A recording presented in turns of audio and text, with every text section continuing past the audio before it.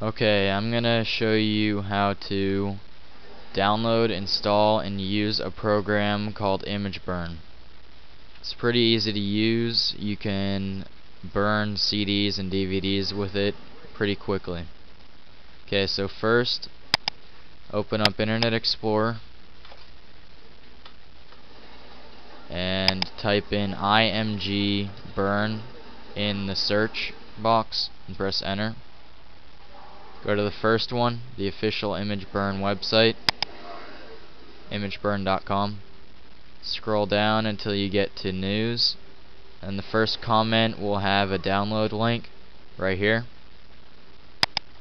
So just click there, and then it'll give you 7 mirrors to choose to download your Imgburn file from.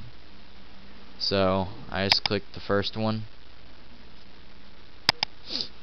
Then it'll open up a download site. Click download now. It might block the download, so if it does, you just click the little pop-up bar and click download file. Click save. Save it wherever you want. Click save. Okay, and then you click run. Exit out of the mirror site. Exit out of the Imgburn site. Okay, and then just click next.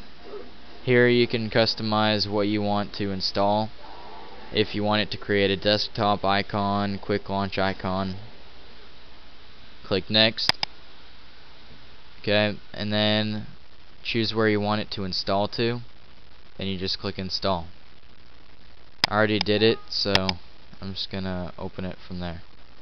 Okay, once you install it, open it from where you installed it to. It's a little CD with the fire on it called Imgburn. First, you click this little folder with the magnifying glass on. It's called just browse for file. Find your file that you want to burn to your CD or DVD. Then click open. And then you put your CD or DVD in, and if it recognizes it, it'll have it right here. Just click it, and then you just click this button right here, and then it'll save the file. It'll burn the file to your CD or DVD, and that's how you use it.